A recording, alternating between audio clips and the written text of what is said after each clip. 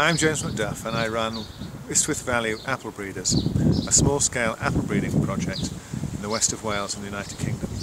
And this is a short video diary of the jobs and activities that I perform throughout the year in order to maintain and develop this breeding programme.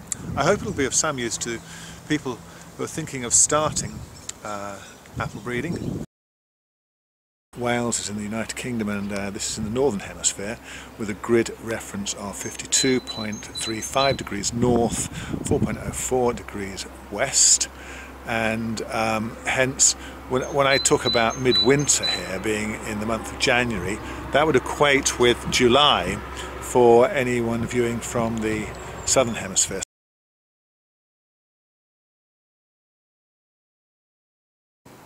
All my seedling apple trees are grown in 5-litre pots. These pots contain a 50-50 mix of multi-purpose compost and topsoil. These pots are arranged in nursery beds and each of the seedling apple trees is staked with a bamboo cane. During the winter there are a number of maintenance jobs that are required. First and foremost amongst these is weeding across the surface of the pots, removing any cover for overwintering pests and also nibbing in the bud any competition weeds for nutrients once the growing season starts. I also check that the labels are still intact, and if necessary I replace them. I'm using small aluminium tags. Each tree has a unique reference number and I emboss these by hand using a biro. I find that these tags are lasting longer than the plastic loop lock tags I used to use. The other really important job to do at this time of the year, midwinter, is to sow up the seeds or pips that have been collected from the crosses made last year. After they were harvested, the seeds were stored in a fridge at a temperature of 4 degrees Celsius for between 60 and 90 days to provide a stratification treatment. Sowing up is simple. All you need is a pot. In my case I use 15 centimetre diameter pots containing a 50-50 mix of multi-purpose compost and a sowing compost such as John Innes No. 1. You need seeds to sow in these pots and you need labels so that you know what you've sown in which pot. I arrange the seeds on the surface of the soil in the relevant pot. And then I insert them, preferably on their sides or on their edges, into the soil to a depth of about 1 centimetre. Next I insert a couple of labels into the pot, referencing the cross number and the number of seeds I've sown, and then I lightly water it.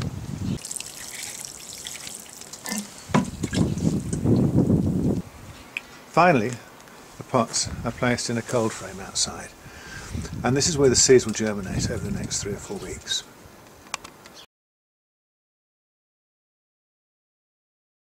It's early February, and the next job on the winter to-do list is pruning. As a rule, I try to do as little winter pruning as possible, and in particular, I try to avoid cutting back the single leader on each seedling. This is because I'm trying to encourage the leader to extend as rapidly as possible and to produce as many leaves as possible per year, and thereby pass through the juvenile phase, where it's unable to flower, as rapidly as possible and enter the adult phase, where it can flower, as quickly as possible. So the only situation in which I would cut back the leader is one of disease. So here's a row of 2-year-old seedlings. Some of these seedling trees are over 2 metres high, and so the first thing I'll do is have a look at the state of the leading stem, checking them for any signs of canker, and if they are infected then I'll cut these tips back. Then I'll check out the laterals that have been growing off the leading stem during the second year of growth. I try to leave as many of these intact, hoping that they will develop into flowering spurs eventually, but occasionally one finds that they're suffering from tip dieback or maybe canker. There's one. So in these cases I just tip them back. There's another one here, bit of dieback there. I take this quite far back. Often I take it back to an upward facing bud. And then finally I take a look at the shape of the seedling tree, and if there are any laterals that are particularly long and are in danger of interfering or getting tangled up with the neighbour, I'll just take them back as well. So here's another one here that's just a little bit long, putting him back. But as I say, I try to leave most of the laterals, particularly the shorter ones, intact. Older seedling trees get the same approach. Minimum pruning where possible, and particularly those in their 5th, 6th and 7th years where many of them are already flowering or about to flower. I really do try to avoid pruning out flowering wood. For example, taking off flowering buds such as these here. Throughout February I'm also going to be checking regularly on the progress of the seeds or pips that I planted during January. It's now just 2 weeks on from planting, and already there are good signs of germination and emergence of seedlings. Daytime temperatures have been between 3 and 9 degrees Celsius, and there's also been 1 or 2 frosts at night, and it's fairly clear that apple seeds or pips are able to germinate readily at fairly low temperatures. It's March the 8th and spring is just about here, although the overnight temperatures are near to 0 Celsius at the moment. Nevertheless, the apple pips or seeds that I sowed up in January, on January the 17th, 7 weeks ago, have now in the main germinated and emerged to form pretty healthy seedlings. So far the germination rate is about 80%. It does vary between pots. Each of these pots contains the seeds from a different cross they've made, and there's one in the corner there that looks particularly poor, but the majority of them have got pretty reasonable germination rates. The main job I've been doing over the last few days is to top dress all the seedling apple trees I've got with sufficient fertiliser to last them for the whole of this year's growing season. I use a polymer coated controlled release fertiliser for this purpose. In terms of NPK, it's 16:8:12, and it also includes 2% magnesium oxide and a full range of trace elements. Its total release time is 9 months, and it's determined by soil temperature. I apply 16 grams of this fertiliser to the surface of each pot,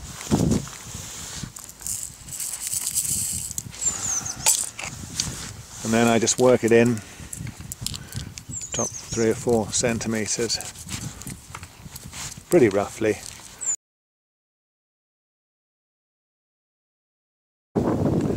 It's March the 19th and spring has arrived, although it's still very cold with the temperatures ranging between 0 and 4 or 5 degrees Celsius. This is a row of seedling apple trees about to start their 4th year of growth. 1 or 2 of them show signs of flowering buds. The seeds from the crosses that I made last year and planted in January a couple of months ago have germinated and are growing well. They're developing their first pair of true leaves, and it's at this stage that I usually transplant them into individual 1 litre pots. I use either solid plastic or polythene pots, both of which are reusable many times. And they're filled with a 50-50 mix of John Innes No. 1 and a multi-purpose compost. So the transplanting is very simple. much as you do for any seedling. Just dig a little hole and gently place the seedling in and tamp the surrounding soil down, and if there's any need to refill the pot a little bit, I use some of the spent compost that I've got available. There we go, second one. So the seedlings are quite robust now, but they're not too large to be severely damaged when I remove them from the original pot. The last thing I do is double label each pot. I find double labeling is very useful because quite often you'll lose a plastic label from a pot, and if you've got two of them, you're always going to know what the identity of the seedling is in terms of its crossing history. There we go. Once transplanted, I water the pots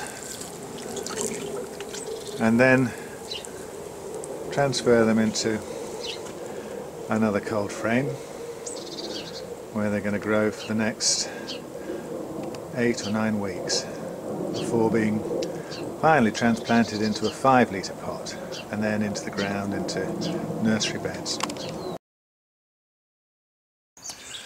It's April the 3rd, a quarter of the way through the year. It's this year's new batch of seedlings, sown from seed in mid-January. These are now growing on in cold frames, and most of them are producing their 3rd or 4th true leaf. They require watering once or twice a week, but other than that it's just a question of keeping an eye open for any aphids or other damaging insects. It's also time to start thinking seriously about which crosses to perform this year and which varieties to use as male and female parents. My own crossing program this year will be conducted along 3 lines. First, to try to improve flavour of early dessert varieties. Secondly, to combine high quality and distinctly flavoured mid-season dessert varieties, and thirdly to look at interesting combinations of Welsh heritage varieties.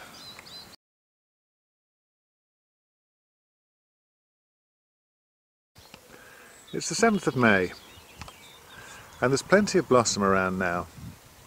Bees are around, pollination is in full swing, and it's time to get cracking with this year's crossing program.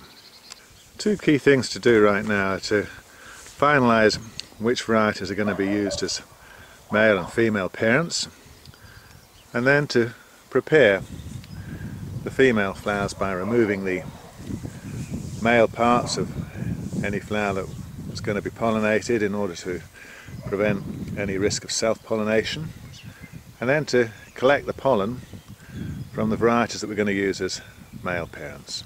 Okay, let's start with how to prepare female flowers for pollination. You want to pick a cluster such as this one where the individual flowers are still in the bloom phase. In other words, the petals haven't opened, so there's no risk that the flowers could have been pollinated already by insects. I pollinate 3 flowers on a cluster, and so I remove the other flowers. I just leave 1 spare in case I make a mistake. I've got these 4 flowers at the cluster stage of development, and the job now is to open them up individually and remove the male part of the flower, the anthers, the pollen producing organs, to prevent them being self-pollinated. I'll just demonstrate on the central flower here. So I open them up, open the flower up, and There you can see clustered around the female part of the flower, the anthers, and I just gently and carefully remove all of these with a pair of tweezers, forceps, taking care not to squeeze or remove the female part of the flower, the style with the stigmas at the end of it, because those are the parts of the flower we're actually going to pollinate. There we are. I've removed all the anthers, we've just got the female part left. And then I leave it be, and I do the same to the other two flowers on the cluster. So let's assume I've done that. I'd remove the fourth one, which I haven't done, and then to prevent any insects coming along and pollinating this cluster of flowers before I want to actually perform my own hand pollination, I would just protect it, covering it with a small muslin bag like that, and I would tie the end of it shut using a piece of string with a few beads, coloured beads on the end. The reason for the beads being that, say I'm preparing several flowers on a given tree, or several clusters on a given tree, they're all going to be pollinated by pollen from different varieties. I want to be able to identify which variety has pollinated which cluster, hence the use of a simple marking scheme like these beads. Collecting the pollen for the male parents that you're going to use in the crosses is very simple. Again, you want to select flowering clusters that are still in the balloon stage. This one is a little bit loose, they've developed too far. This one's open, although that's still balloon, it's a little bit loose. It could have been entered by an insect and there could be some pollen contamination there, so maybe this cluster's better. These are slightly tighter, so the simplest way is just to pick off a few flowers and remove the petals, exposing the central part with the male and female parts still intact, and just store them in a little plastic vial and let the flowers dry out in that vial until the anthers dehiss or release the pollen, and then you use the flowers with the released pollen on the anthers to actually hand pollinate the female parents that you've selected. If on the other hand you're happy to let nature take its course and for the flowers to ripen naturally, then the best thing to do is to identify a cluster of flowers several days before you wish to use them. Again, they should be in the balloon phase so that there's no chance that any insects could already have visited them and cross-contaminated them with pollen from other varieties. And when you've found a cluster like this one here, for example, you cover it with a muslin bag to prevent any insects from visiting it, and then wait for the flowers to open naturally and for the anthers to ripen naturally and to release the pollen naturally. And you'd have to check the cluster every few days, but when that has occurred you can then pick the flowers off individually and take them to the female parent and perform the hand pollination that way. It's a more long-winded approach, and it's the approach I used to use a lot until the last few years, when I've actually not had enough time to wait and to go around the muslin bags checking whether or not the flowers have actually ripened. So I tend to use the first method I showed you, where I just take off the flowers in the bloom stage and let them dry in polythene or plastic vials for a few days, and then I use them. It's May the 8th, and today I'm going to hand pollinate the cluster of 3 flowers I prepared yesterday, emasculating them on a sunset apple tree to provide the female parents for a cross I'm going to perform with male parent pollen provided by James Grieve. And this pollen, you can see here, I collected a few days ago from the tree and stored in a small plastic vial until the anthers dried out and release the pollen grains, and today I'm going to use them to pollinate these 3 flowers. So the first thing I do is just remove the protective muslin bag. This has been in place to prevent any insects from getting at the flowers before I do. Success rates with pollination are highest on the day that the flowers open. Now the weather's been pretty warm and these flowers are pretty much open. So in order to actually perform the pollination, I just pick out a single flower, dried flower from the James Grieve tree with its dried anthers that have released pollen, and I'm going to gently pass that flower across the female part of the sunset flowers, in other words the stigmas, 5 or so stigmas at the centre of each flower, hoping that some of the pollen will just drop off the anthers and stick to the stigma, subsequently fertilise the flower.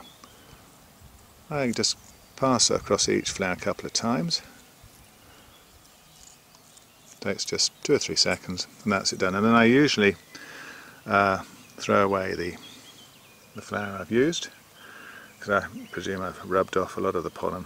Although if you've only got 1 or 2 flowers of a favourite or a special male parent variety or cultivar, you can just put them back in your plastic container and use them again if you so wish. That flower is now pollinated, and in order to protect it from unwanted insect visitors that may pollinate it repeatedly and confound the cross, I just cover it again with the same muslin bag, tying up the ends and using an identifying number or colour of beads attached to the string so that I can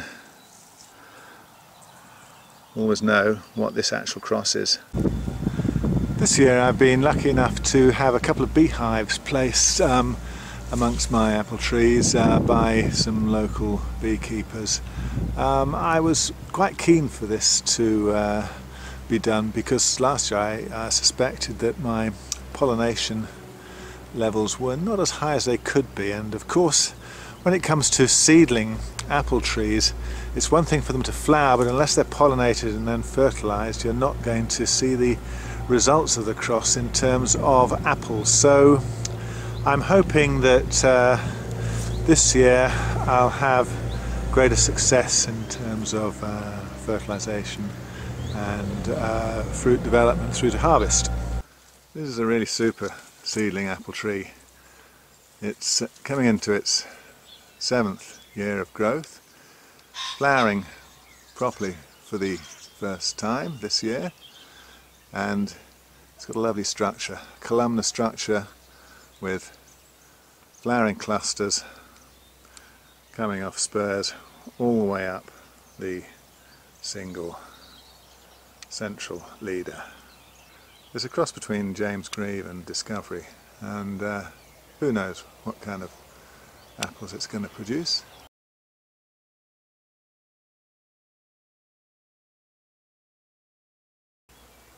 With such profuse blossom this year, there's a worry that the flowers that I've hand pollinated might not make it through to harvest. For example, they may well be dropped in the June drop or just be lost by natural thinning. So I thought it might be worth just mentioning 1 or 2 tips or ways that I feel one can maximise the chances that the flowers that have been hand pollinated in one's crossing programme actually are likely to make it all the way through to producing a harvestable apple. Firstly, when one of the trees I'm using as a female parent comes into blossom, I get cracking with hand pollination very quickly and try to pollinate one of the earliest blossoms that are opening. In this way I hope to steal a march on the rest of the the tree's blossom, insofar as the blossom that I pollinated has a competitive advantage. It's got a head start in terms of fertilisation. Another thing I try to do is to pollinate clusters that are not competing with other clusters in their immediate environment or not on the same branch or twig. So in this case, this sort of slightly overcrowded and overblossomed Katie tree, when I pollinated this cluster here, it's now been bagged, I removed a couple of other competing clusters just opposite it on the same branch. Here's an example of a cross onto Lord Lambourne as the female parent. The tree is absolutely plastered with blossom, and one might imagine that the cluster I've selected here would have little chance of surviving to harvest. But what I've done with this particular one is that I've removed an adjacent cluster of flowers there and a second one there, so that the cluster I've pollinated is the only one coming off this little branch here. So I hope that increases its competitive chances. Another tip that's probably worth bearing in mind, particularly if you're in an area that's prone to frosts, and these can be very unpredictable in late April and May, is to spread your crosses and your pollinations over a fairly long time frame. So although as I said, I like to get in early on a tree and perform a kind of a basic number of crosses, I might well revisit a female parent and put a couple of later crosses onto it. Again, this is illustrated in this Honeycrisp tree, where I put this cross on maybe a week ago and that cross just yesterday. And to some extent this mitigates the risk of all your crosses being destroyed by frost. Another thing I do is to very carefully select which individual trees I'm going to use as the female parent for a given cross, particularly when I have several examples of that variety. I try to pick the trees that I know are good at retaining fruit all the way through to, or a high proportion of fruit all the way through to harvest, as opposed to dropping a lot of them in the June drop. Okay, to sum up, get cracking with your hand pollinations as soon as the tree that you're going to use as the female parent comes into blossom, to give the pollinated cluster a head start in terms of competition. Secondly, try to avoid as much competition from adjacent clusters, either by removing these or selecting the cluster you're going to pollinate to be as isolated as possible on a branch. Thirdly, extend your pollination program over quite a wide time scale in order to hedge against the unpredictable occurrence of frost and frost damage. And fourthly, take care in selecting the trees that you're going to use as female parents, and use those that are as reliable as possible in terms of retaining a high proportion of pollinated fruits all the way through to harvest.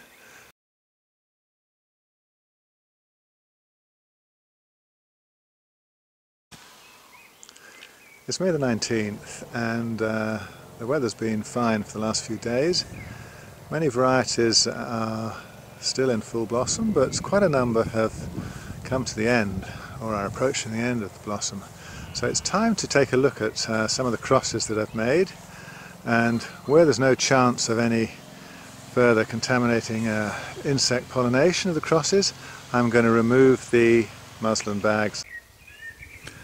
So this is a cross here that I made about a week ago using Irish peach as the male parent, and so I will just remove the muslin bag that's been protecting it. I'm pretty sure that the flowers are no longer in a state where they can be pollinated, and that the stigmas will have shriveled, and I can see here that they are pretty much, I would say, they've gone brown, and certainly these two are probably beyond pollination, and I'd take a punt on that. And so it looks to me as if 3 out of 3 of the flowers that I hand pollinated are fertilised at this particular point in time. So I'll leave them uncovered, but I'll retie the bead tag so that I know the identity of this cross, because of course there are other crosses on this tree. I don't want to get them mixed up. The other thing I'm doing today is a little bit of last minute pruning, or if you like, very early summer pruning of seedlings where I feel there's a need to encourage the main leading shoot, the single leader, to grow away and to establish apical dominance such that there are not a lot of lateral shoots being produced. So this is a row of seedling trees going into their 3rd year of growth, and last year a lot of them didn't make very good growth for one reason or another. Some of them were attacked by aphids, others had fairly serious thrip damage of the terminal bud, and so some of them are starting life this year with really poor elongation of the leading shoot, and in some cases you can't even recognise it. So for example, in this seedling here, it's reasonably tall, about 1 metre 20 centimetres, but up at the tip here you can't really see a nice clean dominant leading shoot. So what I'm doing here is either pruning with secateurs or just pinching out some of the competing laterals that are coming off very close to the leader, and I'm leaving it looking very much like that. Here's another seedling where the leader isn't growing away without a lot of competition from laterals up at the top of the seedling. So once again I'm going to try and reduce the competition here. I'm going to cut away 1 or 2 of the competing laterals, and I'm going to remove that one so that we're looking a bit better there, and I might actually take that one out there and that one there, and that is going to leave the leading shoot without a lot of competition at the top of the seedling, and with a bit of luck it'll begin to grow away fast and re-establish a level of, or a degree of apical dominance, because of course what I'm trying to encourage is very rapid elongation of the single main leader and the achievement of the maximum number of leaf nodes per year, so that the seedlings can as quickly as possible pass through the juvenile phase and be in a position to flower.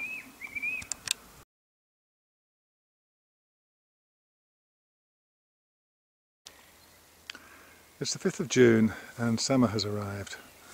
All the apple varieties have finished flowering now, and it's time to take a look at the crosses that I made and remove the muslin bags that have been protecting the pollinated flowers for the last 2 or 3 weeks. Okay, so here's a pollinated cluster on a young Lady Lambourne tree, the Lady Lambourne being a red sport of Lord Lambourne, and I'm looking at the identifying tag here, 2 green beads. I think this has been pollinated by Gladstone. Anyway, we'll have a look and see whether any of the flowers have been fertilised. Looking at the rest of the tree, certainly the fruitlets are developing pretty well. So I'm expecting to see some good news. Yep, that's a robust one. So I've got 2 out of 3 of the flowers that are hand pollinated are on their way to producing fruits. That's pretty good. I might expect to lose one of those 2 fruits before harvest, but we should at least carry one on. So I must remember to retie the identifying bead, otherwise I won't be able to recognise the crossed, or the product of the cross, when I come back to look at it again. Looking around this tree I can see another cross. I've just taken the bag off here, and there's only 1 out of 3 flowers has reached this stage. Fertilisation and a week or 2 of fruitlet growth. And then there's another one here which has 2 out of 3 flowers have obviously been fertilised and are developed now into fruitlets. So that's pretty good going.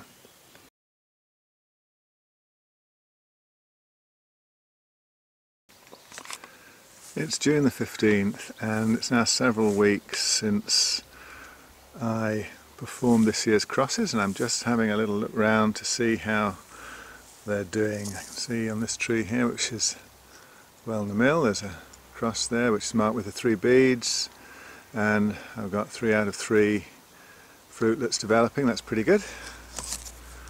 There's another one there which has 1 pretty healthy fruit and 1 that may well drop off during June as part of the June drop self-thinning, but so far so good. We had a really profuse blossom this year and there's already been quite a bit of self-thinning going on.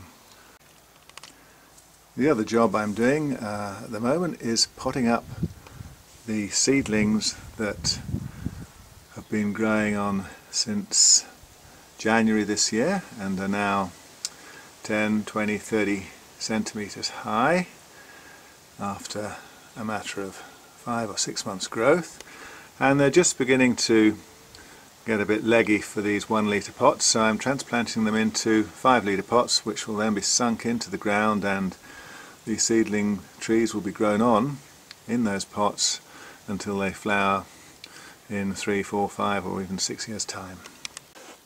To pot these seedlings up is pretty straightforward. 5 litre plastic pots with a 50-50 mix of topsoil and multi-purpose compost. I actually filled these a few weeks ago and they've dried out rather because we had very dry weather, so they'll need a good water when I put the seedling in. Here's one of the seedlings in its 1 litre pot, and I'll just make a hole for it pretty in this pot.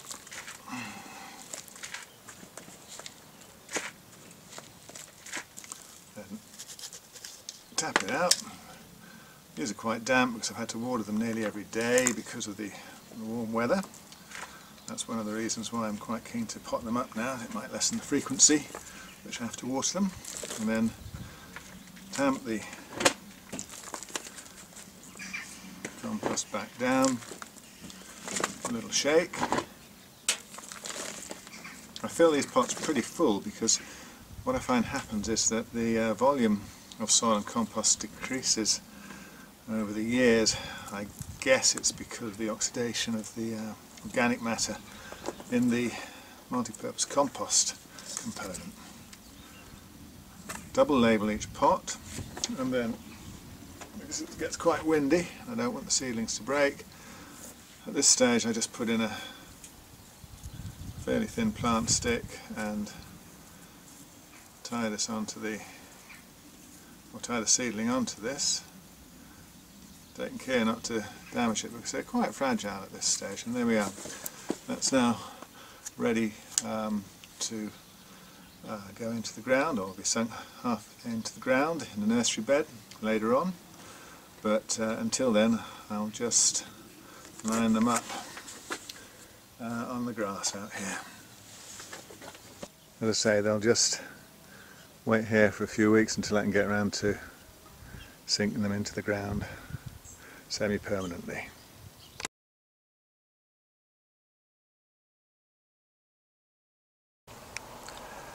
It's the 18th of July and the summer's turning out to be very dry with no significant rainfall now for going on for 8 weeks, I guess.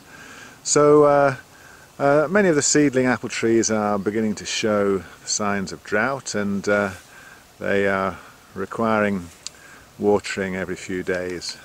This particular seedling here has got a fair number of brown and shriveled leaves.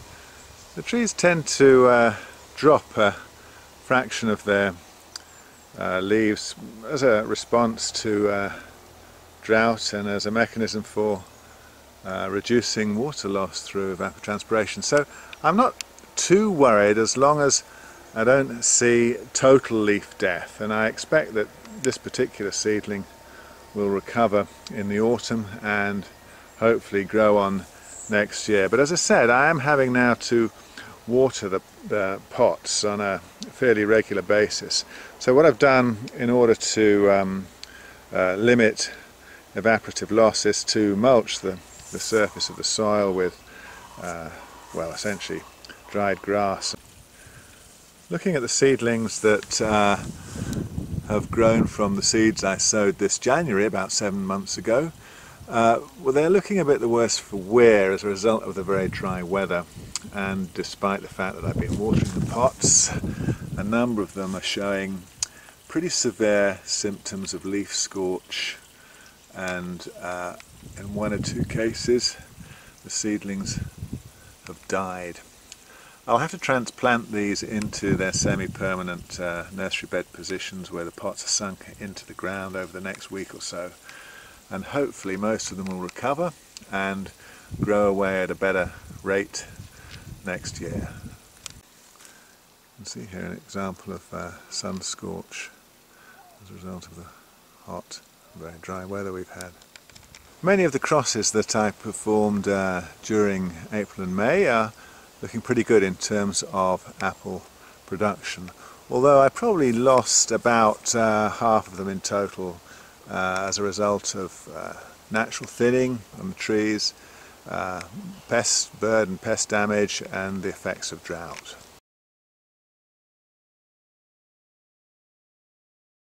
It's the 27th of July, and it's time that this year's batch of young seedling apple trees was transplanted into their permanent nursery bed positions. I transplant the seedlings in these 5-litre pots into nursery beds like this one, with pots sunk about halfway into the soil, just to improve anchorage and to help with moisture or water supply once the roots of the seedlings inevitably pass through the drainage holes in the bottom of the pot. So it's a very simple procedure. Just dig a very shallow hole in the soil, which is very dry this year, so it's quite difficult to make much of a hole at all, and remove the soil.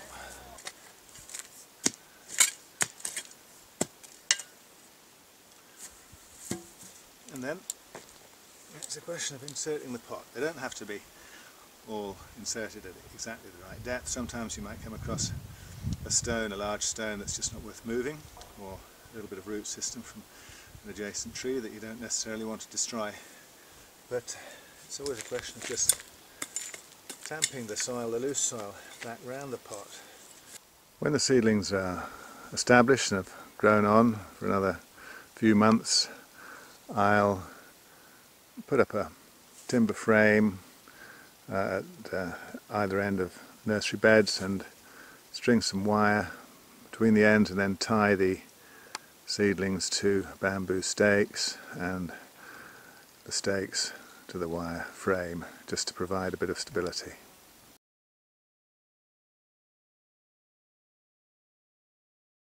It's the 13th of August and summer's pushing on now. Just a month or so to go before many of the main season varieties of apple will be ready for harvest. Likewise, some of the fruits that have developed from the crosses that I performed in May are also just about ready to be harvested and the pips removed. There's one here with a number marked on it for identification.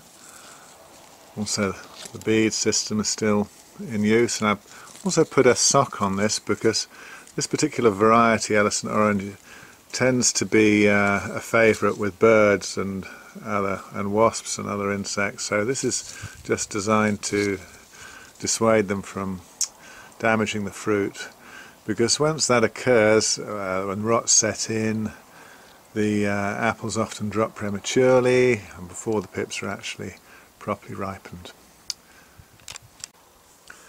Over the last 2 weeks there's been considerable rainfall, and this has relieved the prolonged drought that we'd experienced earlier in the summer. And that drought period had really stunted the growth of the seedling apple trees, whether they were 2, 3, 4 or 5 year old ones. You can now see that many of the seedling trees, this one is a 2-year-old for example, are beginning to recover in terms of extension growth to the single main leading shoot, and the new growth looks to be pretty disease and pest free. Here we have the first year seedlings that are the result of the pips I sowed up this January, so they're now just about 7 months old, and once more they've been fairly badly stunted by the drought we had this summer, and that's despite my watering regime. But since the rainy weather resumed, you can see some nice fresh green growth at the tips of these seedlings.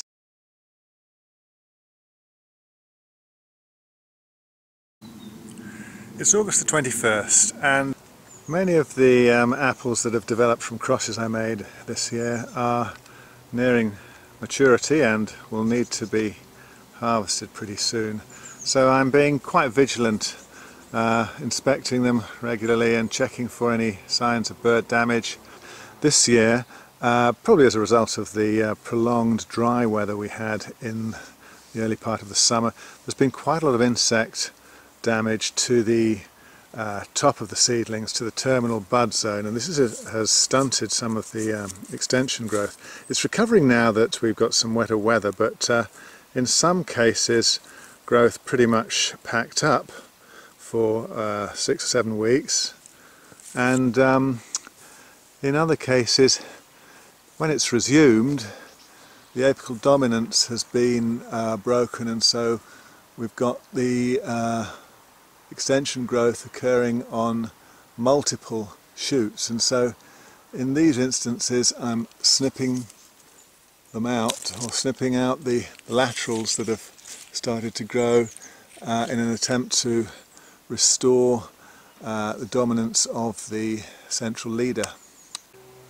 As far as the older seedling trees go, those in their 5th, 6th, 7th years of growth, some of whom are flowering or have flowered this year, but the majority of which probably will flower next year, I hope. I'm embarking on a pretty comprehensive round of summer pruning. This is really because of the system I'm growing these trees under.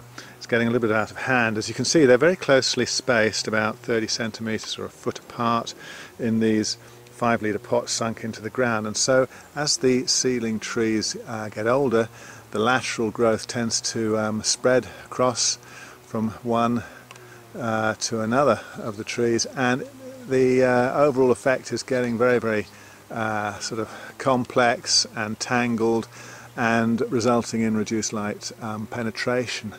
And so what I'm doing is cutting back most of the laterals to about 6-7 inch max length, hopefully either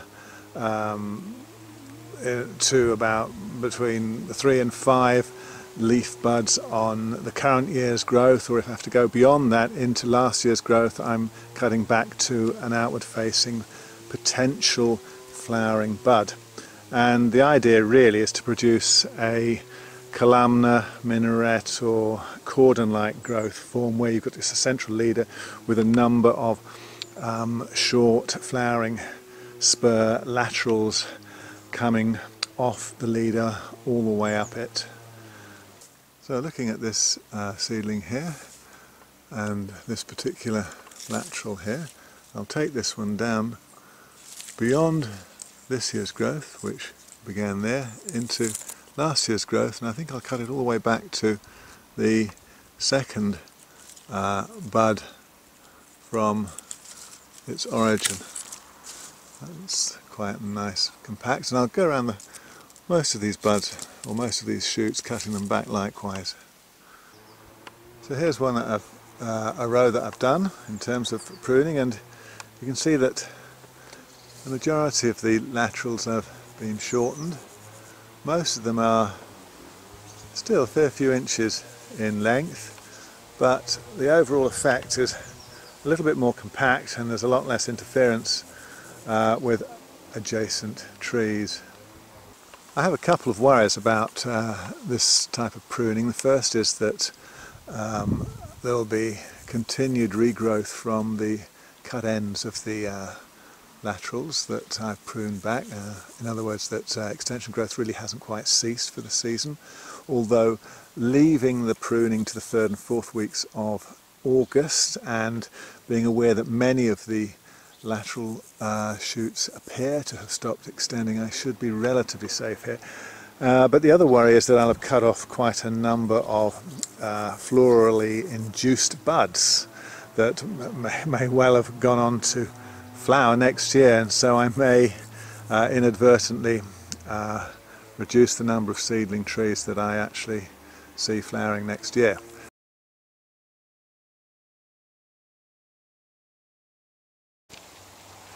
6th of September, and there's a definite feel of autumn in the air. It's very much now time to collect the results of crosses that I made this year. This little tree here happens to be Honeycrisp. Anyway, I've used it as the female parent in a number of crosses this year because it seems to take pretty well in terms of fertilization. So I've got 2 crosses here, numbers 86 and 85, and they are crosses with Ananas Renette and Pitmarston Pineapple respectively. So I'm going to collect the fruit from cross 86 here.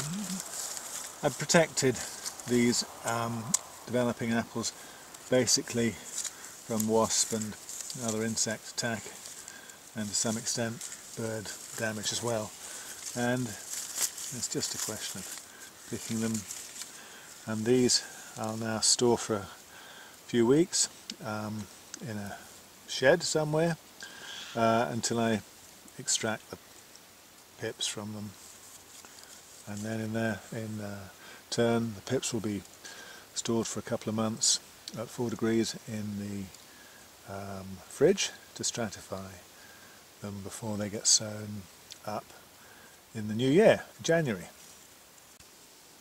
The other job I've been continuing with is the summer pruning of the older seedling trees, i.e. those who are maybe in their 3rd to 6th or 7th year of growth.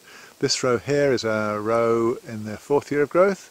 1 or 2 of them have flowered this year, but the majority haven't, and I've been continuing to prune back the lateral shoots to well, really a maximum of 5, 6, 7 inches.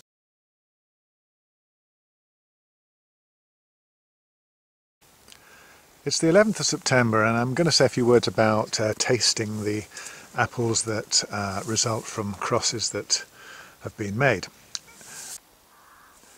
You'll notice with this particular row that very few of the seedling trees still have any fruit on them, and that's because I was a bit slow off the mark this year in terms of tasting, and many of them were damaged by birds and insects beyond rescue, and the others I've already actually had a look at. I've got one seedling tree left here with a number of apples on. This is actually quite a promising, or potentially promising, cross between Discovery and Lord Lambourne, and it's the 3rd year in succession that this has fruited, and I tend to take several years to evaluate whether an apple is decent, because sometimes you'll have a seasonal or a year climatic effect on flavour, and that can be quite significant. So it's probably wise to, if one has the space and the time, to persist for 2 or 3 years to get an overall feel for how a new apple is performing. Unfortunately, although this has 2 very august and flavoursome appearance, this particular cross, or the result of this cross, is pretty tasteless. It looks reasonable, and it's got a reasonable size, but when it comes to the crunch, it's very bland. So here goes.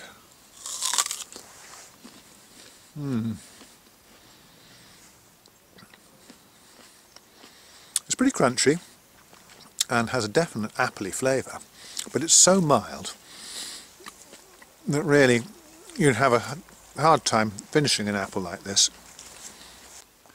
There are 1 or 2 useful points illustrated by this particular tree, despite the fact that the apples don't taste very good. For starters, you can see here that this particular apple there has been badly damaged by birds and probably then subsequently by wasps. And so if you're looking at a seedling tree with only 1 or 2 fruit on that are likely to develop to maturity, then it's well worth covering them, or considering covering and protecting those fruits from damage using, for example, a muslin bag, or you can use the disposable nylon socks that you can obtain pretty easily and just slip them over to protect the fruit until it's time to taste it. And of course, when you're faced with a tree for the first time, with bearing apples for the first time, you're not 100% sure when they're ripe, so you may have to revisit that tree and taste a succession of apples over maybe a period of weeks, or several weeks at least. And so in that case, you'd probably want to have more than 1 apple protected from damage by birds and insects. Evaluating most of the fruit produced by seedling trees doesn't take very long, because, as in this case, you've got an apple here that is perfectly reasonable to look at, but it just doesn't taste much good. So you're not going to take this any further. It would be written off from this point forward, especially as in this case this is the 3rd year running that I've looked at this particular seedling tree, and it's the 3rd year running that I've really kind of given a thumbs down to it in terms of taste.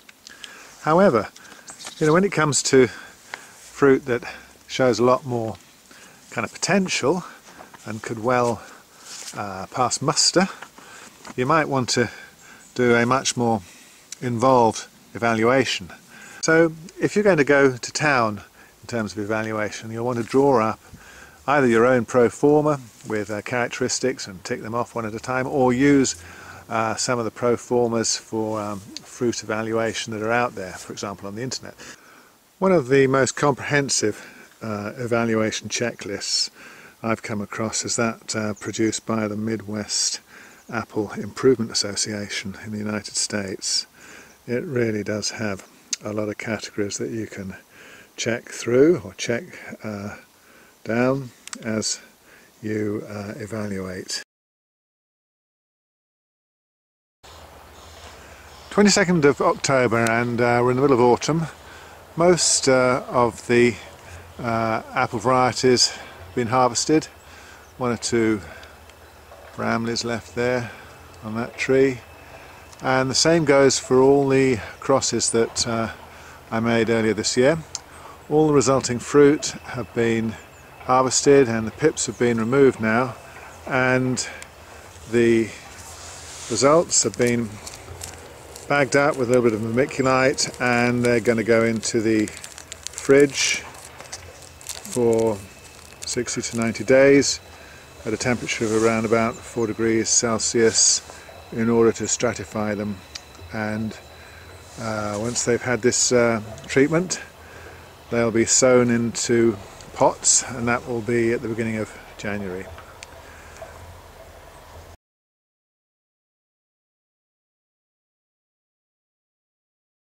One of the pruning decisions I've made this winter concerns how I'm going to treat seedlings that have flowered.